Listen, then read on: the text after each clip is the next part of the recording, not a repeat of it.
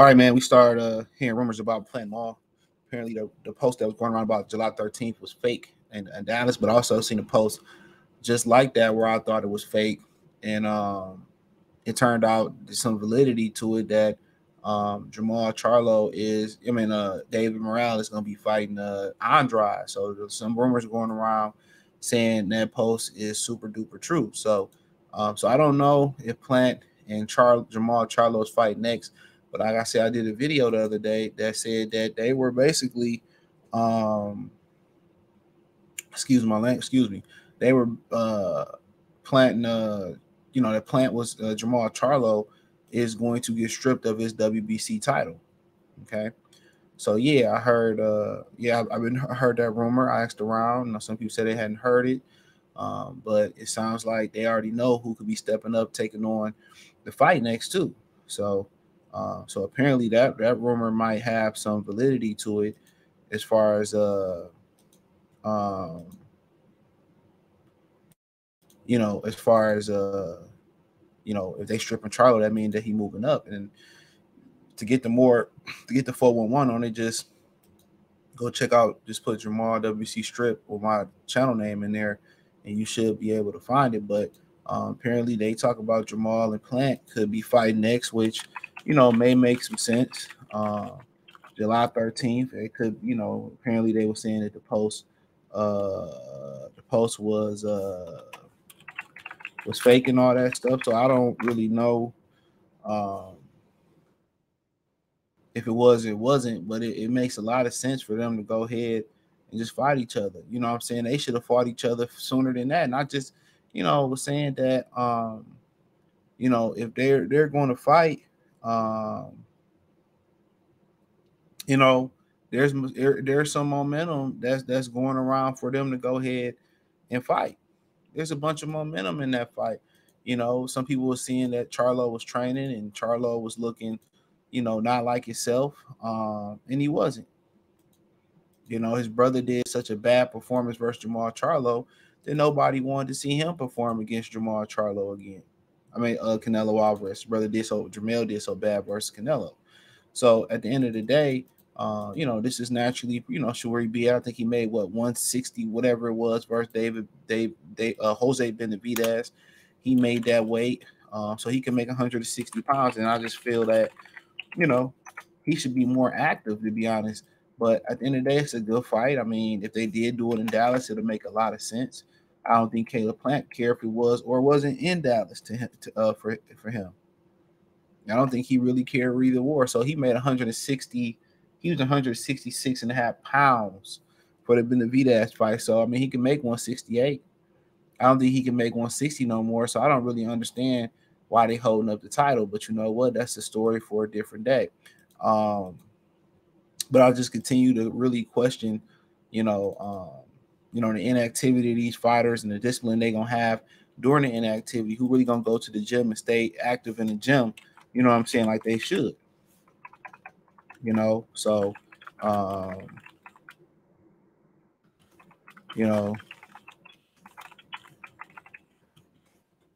but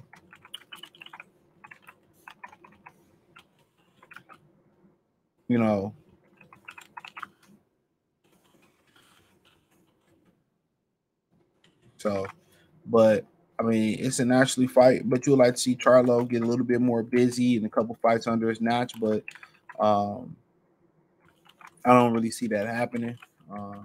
So with the limited dates, when you got people talking about, well, a new TV deal is coming, anybody that know a little bit about business already know that no TV deal is nobody in TV is about to come in and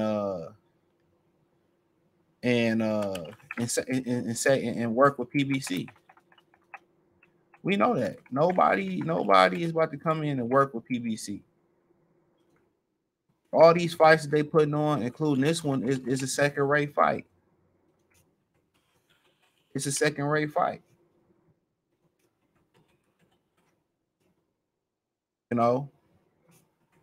It's a second-rate fight.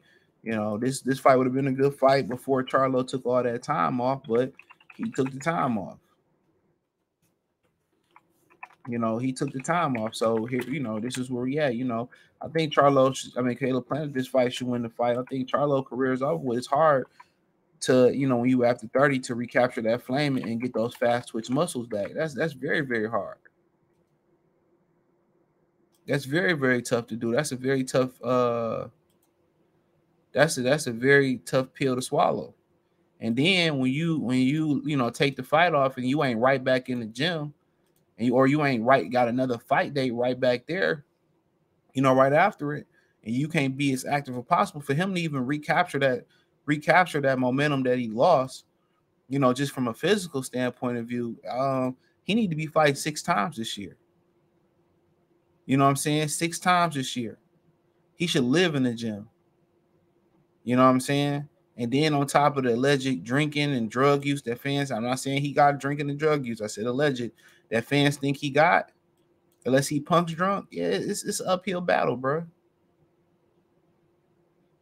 It's a real uphill battle. He should be on every fight card that he can be at local shows. Everything. He should be on everything that he could be on, bro. And that's just the God honest truth. You know, anything and everything that that's happening, um, he should be in the mix for that. But you know, if this is a fight that happened, it got momentum because of the slap. I mean, Caleb Plant been out the ring long. I mean, for over a year, coming up on a year now, coming up a year in a couple weeks. He last fought old buddy. David Benavidez was his last fight, right? Yep, March 25th. So it'll be a whole year. And people try to say this is a great era in boxing, and I don't see what's wrong in this era in boxing. It's fucking hilarious. You got fighters fighting once a year. You know, you got fighters fighting once a year. Once a year. How are these guys gonna get better? Especially as they get into their 30s. Less activity, you know what I'm saying, is not the remedy. More activity as you get older needs to be the remedy. Because most of these dudes don't even know how to preserve their bodies in between fights. They don't even know how to preserve their bodies. You know? So, you know, once we kind of look at it, it's just to the point where, you know, it ain't looking too good. And we may never see, you know, Jermall Charlo again. Especially if he gets stopped by Caleb Plant. You got slapped in, this happened. You know, he's the bigger, stronger guy. He should be the bigger, stronger guy on fight night.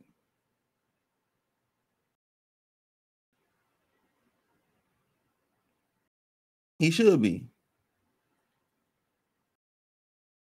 But we really never seen him take that step up and get that big fight. Didn't get the Munguia fight. Didn't get the Canelo fight. You know what I'm saying? A bunch of fights is going to pass him by that he didn't even get the opportunity to participate in. That he should have participated in.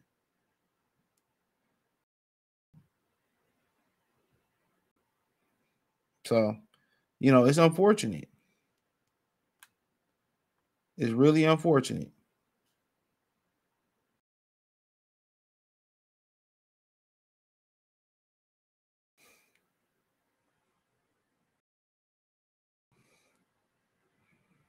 You know, it's really unfortunate. So, but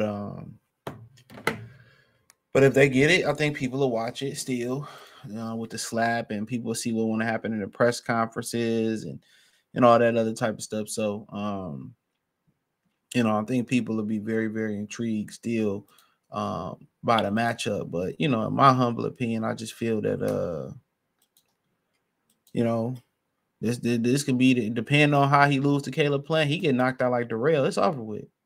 He can never come back to that.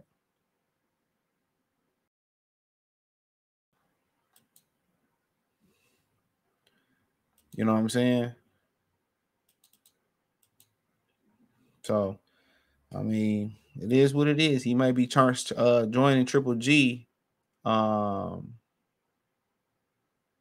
He might have to be joining Triple G on he might be joining Triple G on the sideline.